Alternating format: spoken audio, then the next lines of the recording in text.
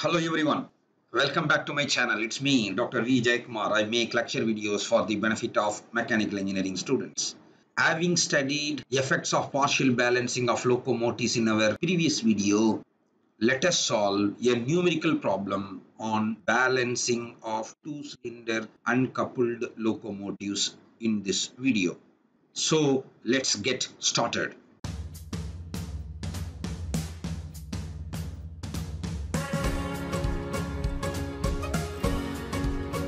Before we proceed with the numerical problem, let us have a quick recap of the prerequisite concepts that are required to solve this problem.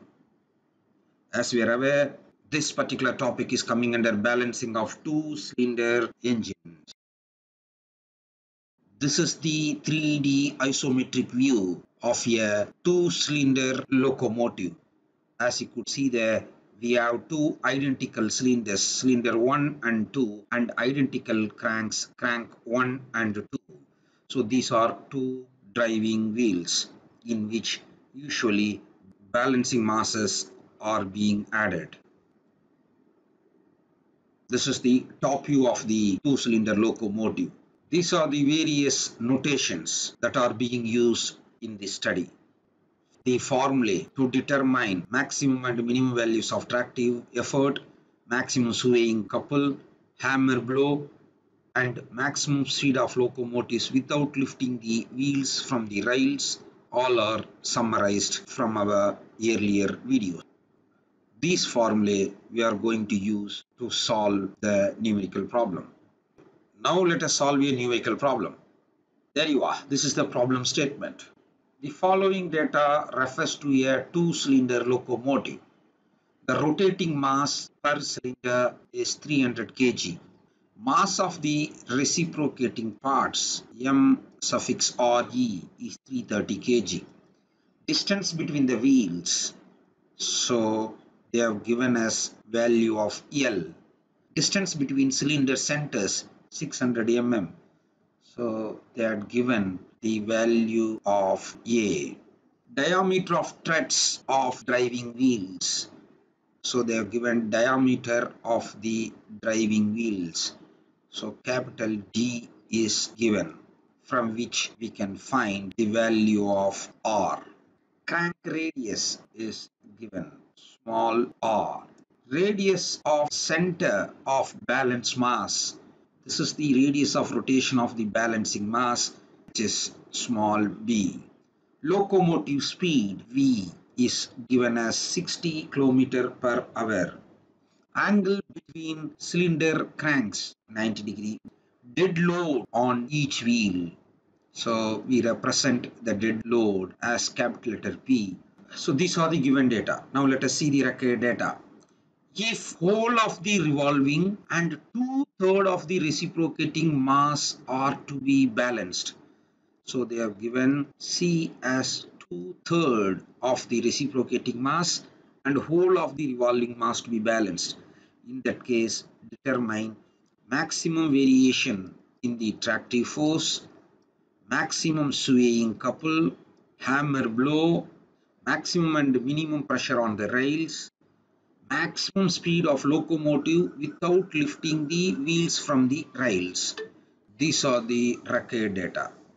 For our convenience, I have listed down separately all the given data as well as the required data. From the diameter of the wheels, I found radius of the wheel. They have given velocity of the vehicle in kilometer per hour. I have converted this into meter per second. Now we are ready to solve a problem. The first subdivision is maximum variation in tractive force. We know the formula to find tractive force, which we have derived in our previous lecture. It can be easily found because it does not require the value of balancing mass. Here the value of C is known, 2/3. MRE refers to mass of the reciprocating parts, 330 kg. Now we need to know the value of omega. They have given the locomotive speed as 60 km per hour, which is equal to 16.67 meter per second. And also they have given radius of the wheel 0.9 meter. We know that the relationship between linear velocity and angular velocity is v equal to r omega. From this we can determine the omega value.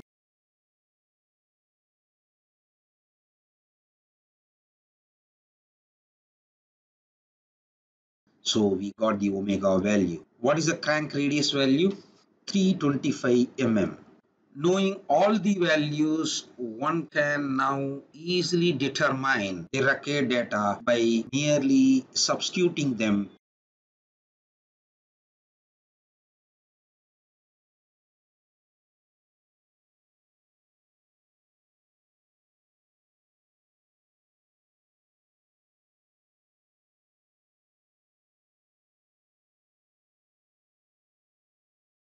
There you are. We have got the record answer for maximum variation in tractive force.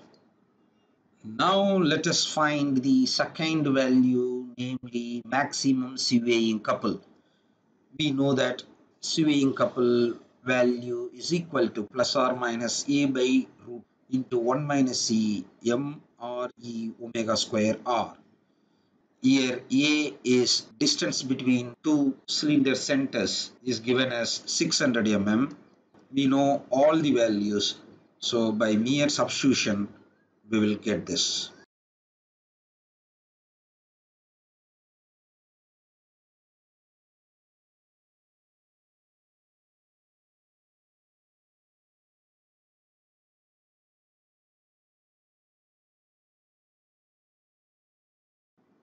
This is my record second answer. We know that in order to determine the value of hammer blow, we should know the values of balancing masses that are be added at the two driving wheels. What we have to understand is we have unbalance in two driving wheels as well as in the planes of two cranks. So we will be having unbalance in four planes, namely plane A, plane B, plane C and plane D. Our aim is to determine the balancing masses to be added so that this two-cylinder locomotive system is in balance. So this problem now is equivalent to balancing of four masses rotating in different planes. We have some 5-step procedure using which we can solve the problem. So step number 1, I am going to draw the position of the planes. This 3D diagram is represented in two-dimensional position of planes as shown here. L and A are given. Using them, we can find distance between all planes. The step number 2, I am taking a suitable reference plane. The thumb rule is choose a plane as a reference plane in which we have many unknowns. I can choose either driving wheel A or driving wheel D as a reference plane. I choose here driving wheel A as a reference plane. Towards this right, I call it as a positive. Towards left, I call it as a negative. Now let me draw the angular position of the planes. We know that two cranks will have 90 degree with each other. So let me assume position of crank B as horizontal. Then obviously crank C will be vertical. Next step is we need to find what are the masses acting on each plane. Mass at plane A is what we need to determine. We call it as a balancing mass. Similarly, what will be the mass that is acting at plane D? These two values will be equal because all are symmetrical. Therefore, balancing masses at these two wheels, when you solve, you will get the same answer. These two are what unknowns. This is what we need to determine. We know that at crank pins of cranks B and C, the whole of mass of the rotating parts of the cylinder and 2/3 of the reciprocating mass of these cylinders are to be balanced.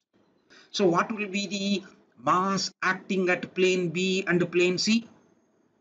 Both are equal. It is given in our problem that the rotating part's mass is 300 kg plus the C value is given as 2 by 3, then mass of the reciprocating parts given as 330. I am getting 520 kg. Now the problem is a straightforward balancing of 4 revolving masses in different planes. So we can solve using the usual procedure. Let me table it here. Plane A is my reference plane. Mass of the plane A unknown, MA.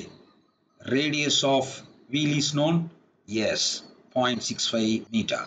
So centrifugal force is equal to M into R. Multiplying them, we will get this value. What is the distance from RP?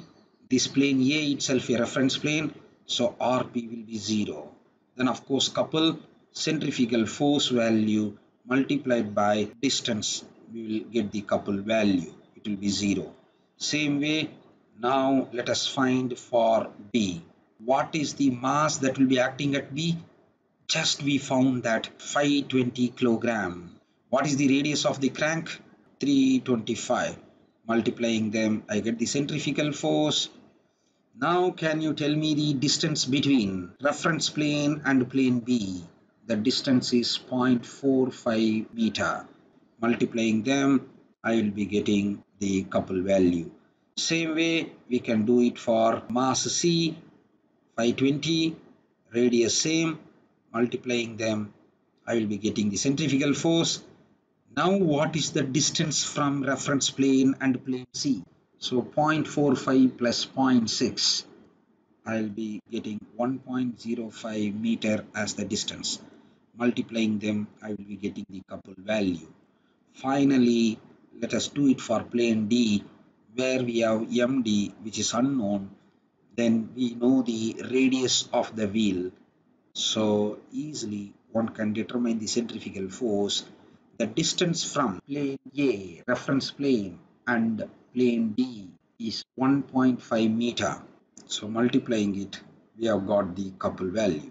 Once this table is done, can you tell me which diagram we can draw first? Can we draw force polygon or couple polygon?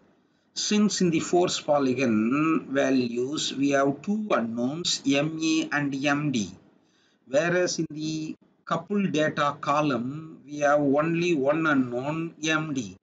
So obviously we will be drawing the coupled polygon first. So now let us draw the coupled polygon. Choose a suitable scale using the magnitudes given in this column and the known directions of crank B and crank C, we can complete the coupled polygon. So by using this data and the direction of crank B, we can draw this vector. Now by using the couple magnitude for plane C and knowing the direction, we can draw the second vector as well. We know that for the system to be in complete balance, the closing side must be equal to this. We will be measuring this closing side and will be equating it with 0.975 MD. From that, we can find the one unknown, which is nothing but mass of D. There you are. We got the answer as 200 kg. And also, we know the direction. The direction of the closing side should form the closed polygon. Therefore, this must be the direction. Now we can draw a parallel line parallel to vector O dash C dash. In this angular position diagram, we will get the angular position of mass D as shown here. So these two lines are parallel. Now by measuring the angular position BOD, we can find the theta D. I am getting theta d as 247 degree measured counterclockwise from mass B. Knowing the MD value in this force column, we will have only one unknown MA. So now let us draw the force polygon. Let me choose a suitable scale. This is for mass B. Using the magnitude of centrifugal force for mass C and direction of the crank C, we can complete this. Similarly, knowing the magnitude of centrifugal force due to MD and the direction, I can draw the next vector downwards. We know that for a system to be in balance, the force polygon must be closed. Therefore, this closing side must be equal to this 0.5 MA. So now I could measure this distance and equate with this 0.65 MA. I can get the another unknown known as MA. This is what answer I'm getting. Now we need to know the direction at which this mass to be added. Draw a line parallel to vector OD here in the angular position of the cranks as shown. Now by measuring this angle between mass B and mass A, we will get the theta A. I'm getting that answer 207 degree measured counterclockwise from mass B. There you are. So we got the four unknowns. So we have found the value of the balancing masses to be added at the rims of the driving wheels. Right. Having determined the balancing masses, now let us find the hammer blow. We know the formula for hammer blow plus or minus B omega square B. We already know the values of omega and B. Now let us quickly look into the meaning of this capital letter B. What this B denotes. B is not simply the balancing mass to be added at the rim. B is in fact balancing mass that accounts for mass of the reciprocating parts only. The 200 kilogram, the answer what we have obtained is the balancing mass that accounts for both rotating and reciprocating masses.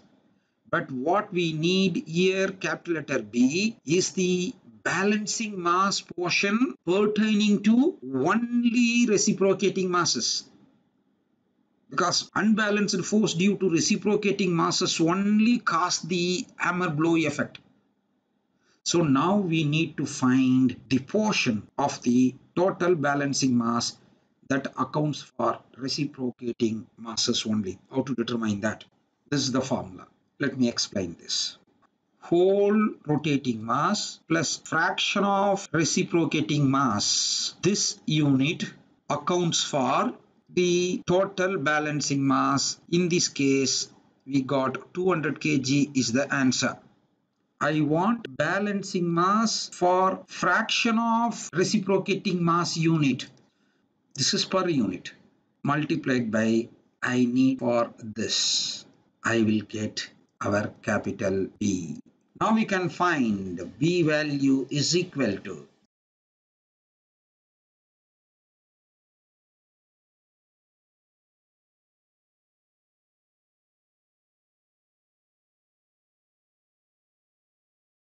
so we got the value of balancing mass for reciprocating masses only, which is 84.62. That means the remaining 115.38 accounts for balancing the rotating masses, which does not contribute to this hammer blow. So this B value is what accounts for hammer blow. Now we can find the hammer blow. Substitute the values obtained. B is 84.62 multiplied by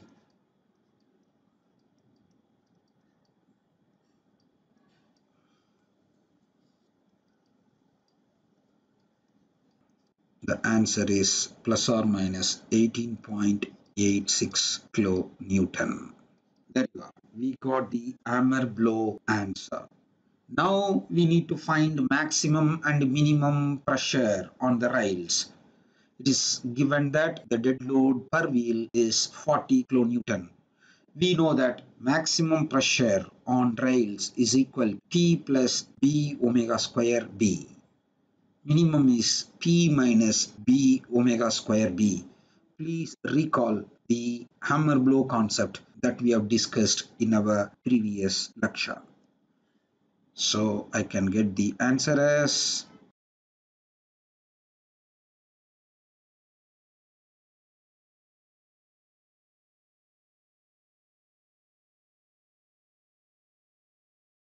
58.8 kilonewton is the maximum pressure on the rails. Similarly, we can find the minimum pressure.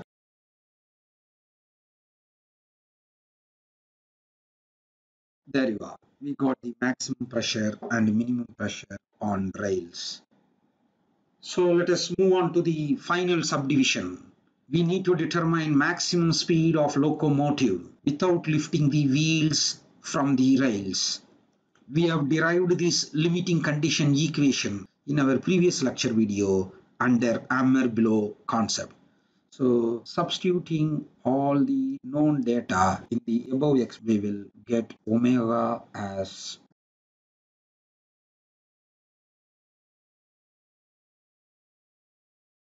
26.97 radians per second. It is better to give the equivalent answer in terms of linear velocity. Linear speed is V equal to R omega. R is radius of the wheel, which is given in the problem.